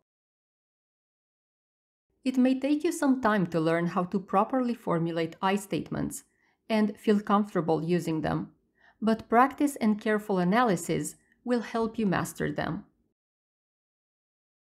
At the end of this lecture, I will share with you what I think is the most common mistake when it comes to formulating I statements. It refers to disguising a you statement in an I statement and expecting the results of the second. Since most I statements start with "I feel," "my opinion is," "I wish," you may think that that beginning is enough for your message to be assertive. But the way you continue the statement may actually show that you are still not referring to your own person, but the other one. For example, you may say something like, "My opinion is that you don't care enough about this relationship. You barely spend any time with me." And that's reproach, it's criticism, it's aggressive, and it does not convey anything about you, how you feel, or what you think about the relationship. To make it an assertive message, you could say, "My opinion is that couples can have a great time together. I wish we could spend more time with each other." Or, "I enjoy our time together. I wish we could do that more often." Maybe even give some examples of the things you enjoy. If you say things in this manner, no blame is being assigned, and there's basically no need for the person you're talking to become defensive or aggressive and dismiss your message. Communication can continue, and most likely, with I statements active, it will be on assertive terms.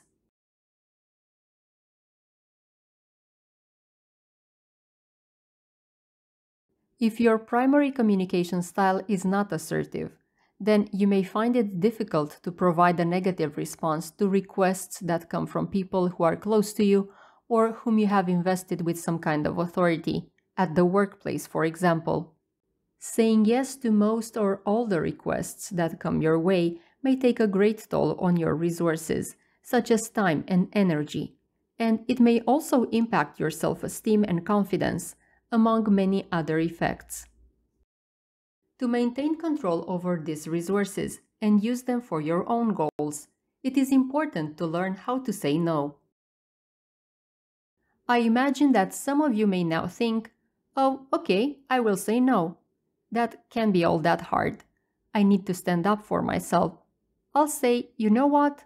I won't do this anymore. You're taking advantage of me. I'm done." Or you may think, "It's correct. I say yes all the time, and people do take advantage of me. I won't help anyone from now on. They should be able to manage their own business." And that would be a good first step, in the sense that you are willing to take action. But those would all be aggressive messages. To say no assertively and prevent people from taking advantage of your good nature, it is important for you to consider two significant aspects. One regards the reasons why you find it difficult to say no in the first place, and the second addresses the actual communication of your refusal. Let's first take a look at the main reasons why we find it sometimes hard to say no to certain requests, and then I will share with you the basic elements of formulating an assertive no. Some of the reasons why we find it hard to say no include the following: thinking that we have no other options, thinking that we don't have the right to refuse, fear of being rejected, especially by people who are important to us, fear of potential conflict that may arise from saying no, the belief that good people always help others, the belief that others should not put you in uncomfortable positions, such as this one when you would have to refuse. We may also want to eliminate the responsibility for the consequences of our refusal. What if you say no and your colleague fails to complete a project and gets fired? And we may also find it hard to say no if our previous attempts have been less than successful. Perhaps our previous refusals were ignored or dismissed, and the person making the request assumed and expected us to solve a task anyway. The assertive truth is that we should be able to say no to those requests that we consider unreasonable, and our response should be acknowledged. Here are my recommendations on formulating an assertive no. Remind yourself that you have the right to say no, even if you have the resources to respond positively to a request. Make sure that whatever you include in your message complies with the main assertive principle of not infringing on other people's rights. Keep in mind that you don't have to always say yes to requests that come your way. You can select the situations in which you want to get involved. Define for yourself what an unreasonable request is. Formulate the limits that once crossed would turn the request into an unreasonable one. These are individual limits. What seems reasonable to you may not seem reasonable to someone else. Use the proper nonverbal communication to support your verbal message. Take time to make your decision. Make sure you have all the data you need in order to make an informed decision. Be sure that that is the message you want to convey and communicate it with confidence. You can prepare your message beforehand. Write down the outline or the entire message. This will prevent the situation in which your anxiety could cause you to forget significant parts of it or influence your delivery. You can offer justification for your refusal, but you don't have to. Also, you don't necessarily have to say you're sorry. We mainly offer our apologies when our actions directly impact another person in a negative way. Just because we cannot help everybody all the time does not necessarily justify that. Don't become defensive, even though the other person may blame you and try to make you feel guilty. Again, you have the right to say no, even when the situation benefits you as well, or primarily benefits you. If your message is either dismissed or ignored, repeat your message. The next section of the course will give you information about the specific assertive technique that you can use in this sense. Also, remember that people only need to acknowledge your refusal, not agree with it. They are responsible for their own reactions to your assertively formulated refusal. Your message is valid even if people do not agree with it. My final tip here is that in this case, just like with every other assertive message, you need to take responsibility for your part of the communication and accept its results.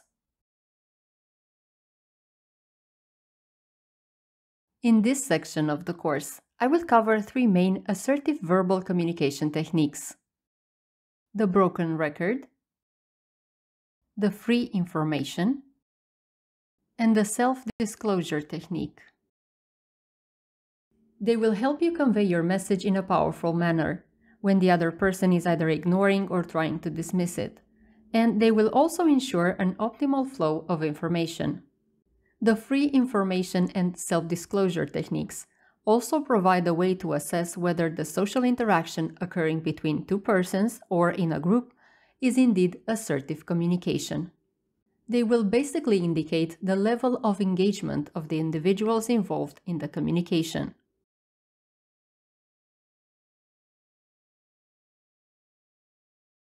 The broken record is one of the most effective assertive communication techniques that you can start using right now in order to convey your message. You can use this method in those situations where your message seems to be either ignored or denied by the other person. The broken record is all about being persistent.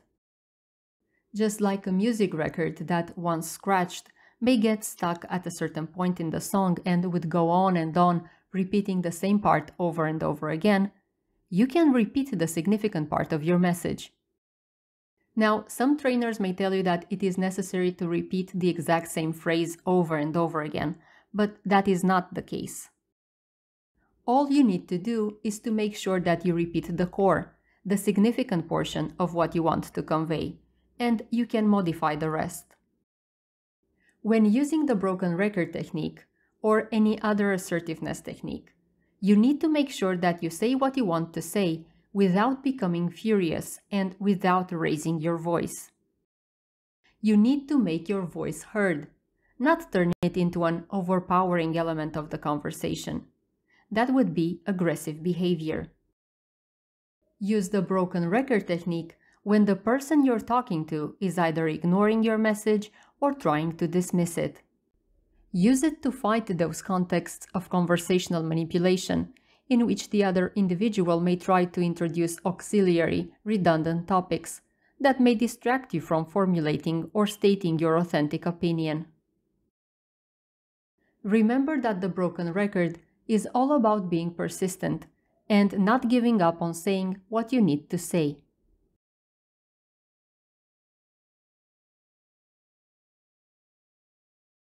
This technique refers to information given to us freely by others. It's information we never requested and upon which we do not comment. We simply listen to what the other one decided to share with us. Free information creates and maintains a safe and supportive environment in which authentic communication can occur. To activate the benefits related to this technique, we need to pay attention and carefully listen to what the other person is sharing, and use this information in further communication segments to show that the message reached its target. This will make communications flow smoothly. It's a technique that is really easy to use if you are already a good listener, but it can also help you exercise your active listening skills.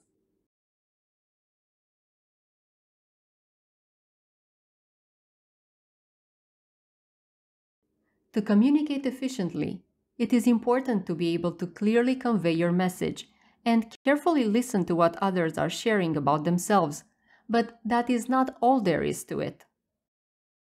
For communication to be a success, we need to remind ourselves that we are an important part of that context, and that we need to provide information about ourselves as well. The other one will get to know us, the communication will deepen, and thus develop.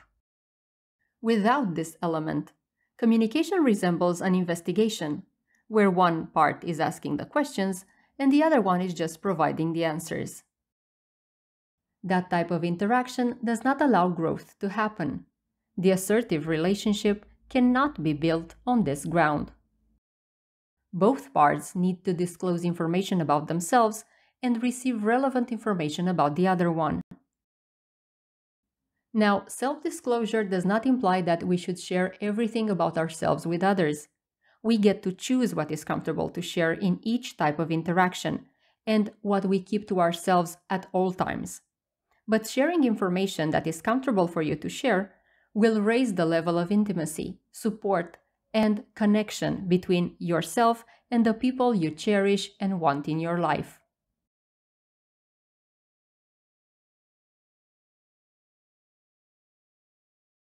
The way we provide and receive feedback, especially when its content is rather unfavorable or negative, is an important part of assertive communication. Providing our positive opinion or praise comes to many of us easier than letting someone know that we are not satisfied with the work they are doing, for example. When communicating in an assertive way, we need to make sure that we share these opinions in a way that complies with the assertive principles and does not infringe on the rights of others. At the same time, we ourselves need to display an assertive reaction to negative feedback. Criticism and conflict are normal occurrences in our lives, many times the second being the direct result of how the first was offered. Conflict may arise from criticism if the essence of it is not relationship regulation and growth. So, learning how to deal with these two aspects of life in an assertive manner is a critical point in assertiveness training, and the results can truly shape your relationships and help you achieve your goals. In the following lectures, I will show you how to formulate negative feedback and how to deal with criticism in an assertive manner.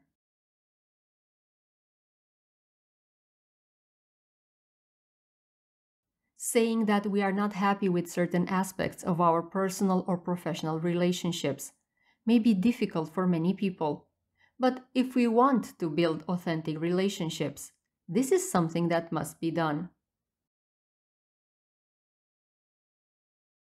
In the assertive communication context, messages that contain justified negative feedback are known under the label of constructive criticism. Because criticism, when it comes to assertive communication, is not meant to hurt, disempower, or put down the other individual, but to help them grow and improve their skills, and in the end, improve the relationship and the positive mutual effects. This is why we need to learn how to provide constructive feedback, so that our relationships can move forward. So here are some tips on how to do that. First of all, you need to try to make yourself comfortable with the idea of providing negative feedback in the first place. When you do this in an assertive way, you are being authentic. You're not bullying anyone, and others should be able to handle this type of message, especially when it's given with the goal of making things better. So tell yourself that it is okay to express your dislikes about the context or someone's actions, which brings me to the next tip. Always make sure that you refer to someone's actions, their observable behaviors, not the actual person. Constructive feedback is not about who they are, but what they do and the results of those actions. Constructive criticism is justified criticism. That means it refers to something observable, measurable, and most of all, something that can be improved. If the object of your criticism is not something that can be modified, then that is not justified criticism. It needs to allow development, and fixed traits do not allow that. Criticizing fixed traits is aggressive, not assertive behavior. Carefully choose the context in which you provide constructive feedback. Some messages are only relevant to one person or specific group of individuals, so make sure that you do not turn the moment from something well-intended to a context of public humiliation or embarrassment for the other one.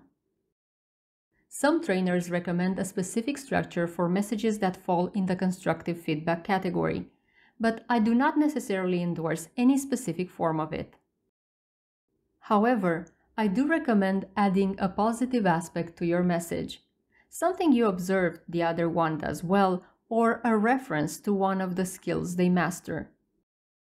This element does help communication and shows that you are also paying attention to the good things and you're not just after mistakes or things that go wrong. Opening your message with positive feedback works best and outlines the context as a supportive one. Be specific. Make your feedback about a specific action or context, not about a general observation. Provide examples of the actions you're referring to. Do not give advice. Constructive feedback is about information, not advice. The other one may ask for your recommendations later on, and then you may agree to provide them. But constructive criticism is just about observed actions and what makes them less than acceptable or satisfying. It's about why they need to be addressed, not how. The other one can choose whether to modify that behavior or not, and if they decide to change it, they themselves can find a way to achieve that. Offering advice you were never asked for is aggressive, not assertive and supportive. When you communicate your constructive feedback, use a calm, balanced tone of your voice. You should be confident and supportive, and that can be done from an aggressive stance. My last tip on the topic of constructive criticism is to use I statements and emphasize the benefits of that specific change. That will convey that your message comes from a good, supportive place and will make the other person more receptive of what you have to say.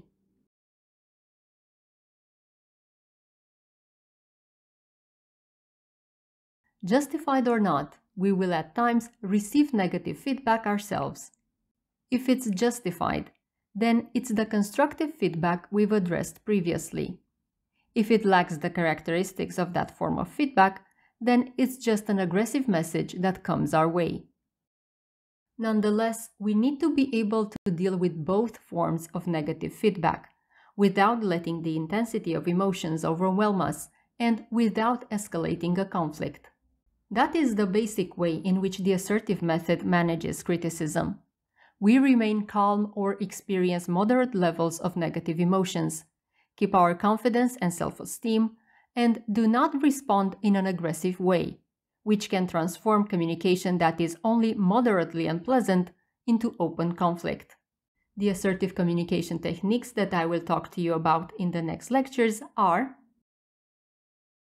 fogging, negative inquiry, and negative investigation. They will prepare you to deal with most forms of criticism that occur in your personal and professional life.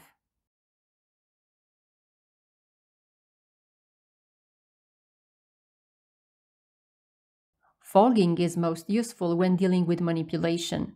When criticism is offered in a manipulative way, it is important to be aware of both our emotional reactions and our verbal and nonverbal communication. Usually, we may respond to psychological manipulation with emotions such as anxiety, panic, or go into defensive mode.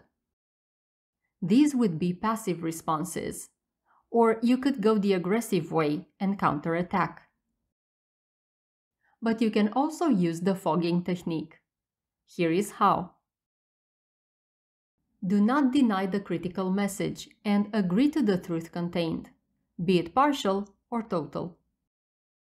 If the criticism is fully justified, then agree to what's being criticized. You are correct. I arrived late again for the team meeting. And you can stop there. You do not have to justify why you are late. If the criticism involves the chances of something occurring in the future, like you being fired if you will continue to practice tardiness, you can agree to that possibility. You may be right. That might happen. Or if the manipulative criticism is formulated in a logical manner, something like, managers should be examples for the other team members. If you continue to be late, you may lose the great professional image you have in this company. Then agree to the general principle the message refers to. You are right, that makes sense. I will try to set or remain a good example for the team. So remember not to get defensive, don't offer justifications, and don't react aggressively. Accept the critical message, partially, completely, or in principle, and that should discourage the person criticizing you to continue the communication in the same way, since they do not get what they want, an intense emotional reaction, defensiveness, or an outburst. When things settle, you may try to address the core situation in an assertive, constructive way.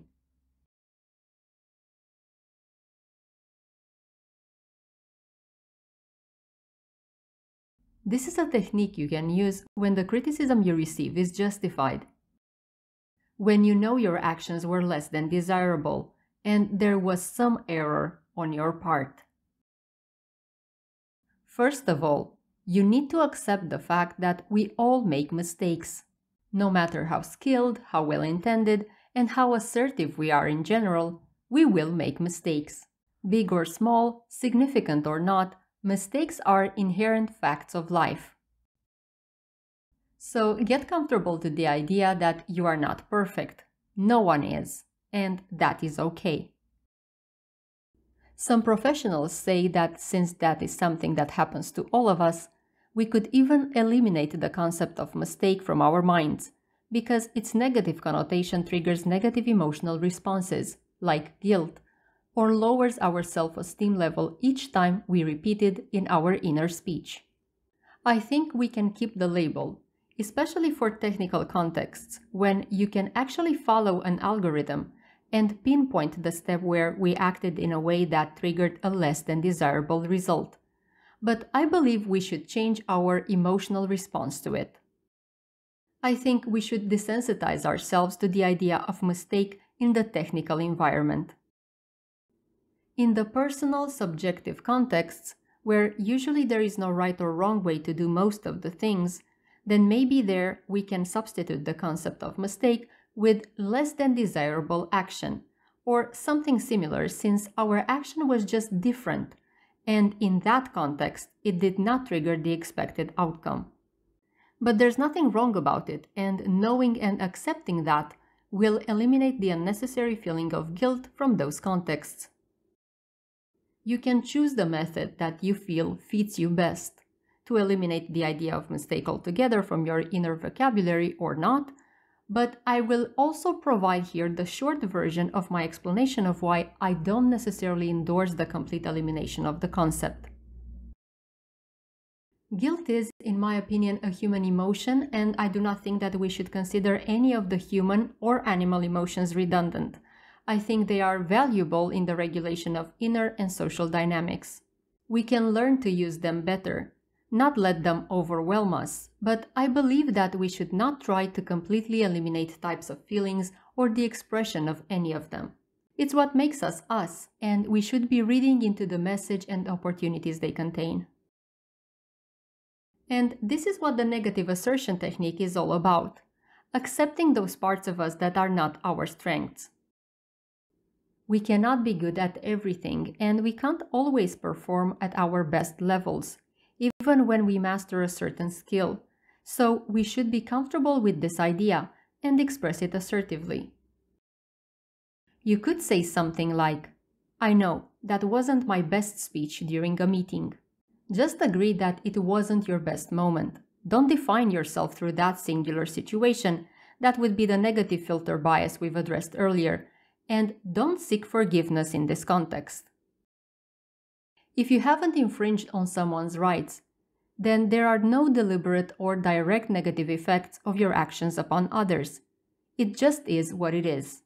Now let's move on to the final verbal assertive communication technique presented in this course: negative inquiry.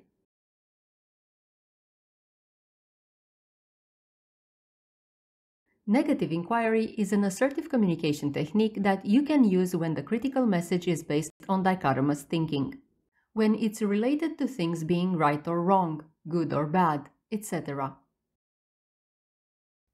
This technique, although it can be used in most contexts, formal or informal, it works best in personal environments, because it opens up the communication to topics such as preferences, likes and dislikes, and allows us to find the middle ground, where to meet the other one and improve the relationship.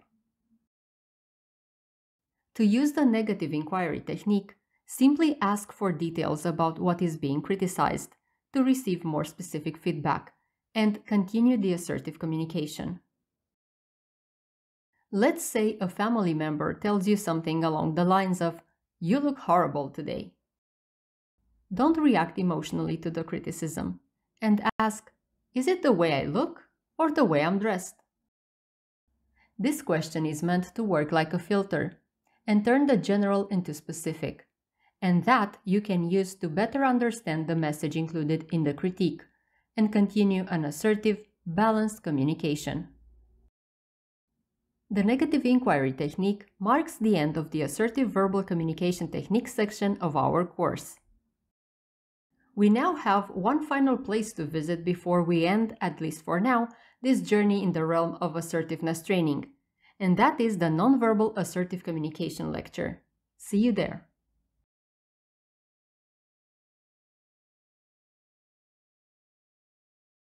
Although we may be inclined to believe that verbal communication is what matters exclusively when it comes to successful communication, we must be aware of the fact that nonverbal communication is just as important in conveying our authentic messages. Verbal communication refers to the words that make up our message. Nonverbal communication is about additional elements, other than words, that complete the message. These elements, some of which we've already covered in the lectures about each of the communication styles, include posture, gestures, facial expressions, or voice traits. Nonverbal communication supports the message conveyed verbally and nuances the transmission in a way that facilitates understanding. What we say is just as important as how we say it. So here are some of the nonverbal characteristics of assertive communication. Nonverbal assertive communication, just like verbal communication, conveys respect and consideration for your own person as well as others. The most important aspect of nonverbal communication is that it should transmit the same message as the verbal communication. When the two lack synchronization, the message may be seen as mixed. Delivery may be associated with a lack of confidence or credibility. One may choose to focus exclusively on one aspect of the message being conveyed, the verbal or nonverbal one, and that may trigger misunderstanding and conflict. So make sure that the two forms of communication match, especially when it comes to facial expressions. The assertive posture means you stand or sit up straight. Your shoulders and hips should define a vertical plane. Eye contact is direct most of the time, but interrupted by occasional horizontal eye movements, so that it won't be perceived as confrontational as we see in the aggressive style. The whole body should face the person or group of persons that you're communicating with. Gestures and movements should be relaxed and natural. Fluidity in movement makes communication come together. Pay close attention and consider the cultural variations when it comes to personal space, the distance between the people who communicate, whether touch is allowed by the context and type of relationship, etc.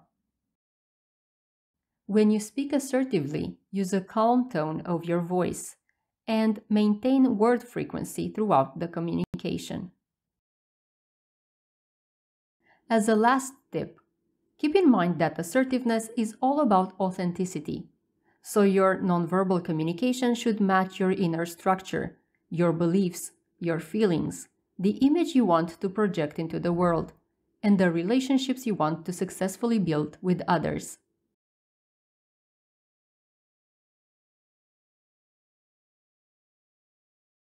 Here we are at the end of our course. I hope that by now you have a more clear view about the main elements of assertive communication, its cognitive foundations, and specific techniques available to you, and also that you've tried to implement some of the techniques in your own life, or at least imagined what that would be like.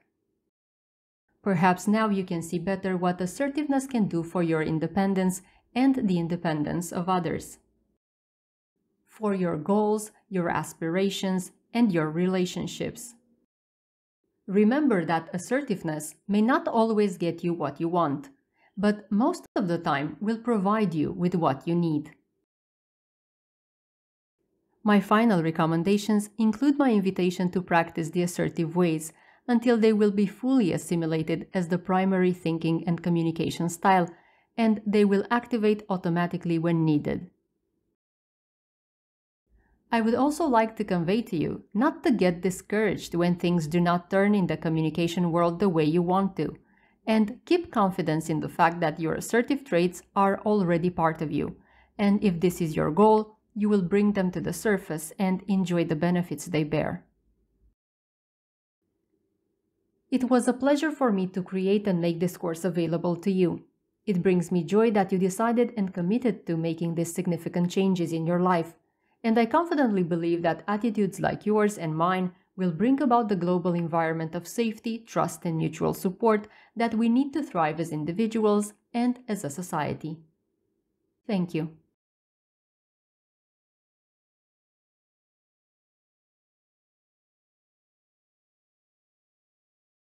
Congratulations on completing the Assertive Communication Build Independent You course.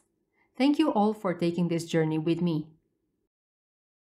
I hope that during this course, you've gained insight regarding your own inner and social dynamics and the tools that you can use to better your life.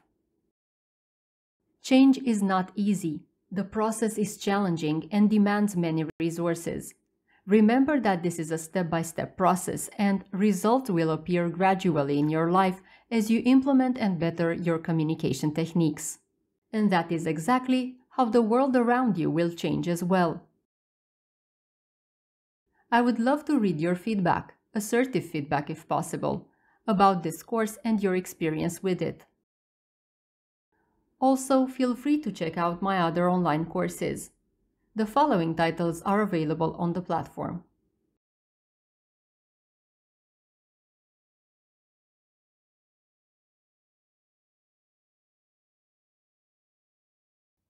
You can also visit my website, psychologycorner.com, and discover even more personal development resources.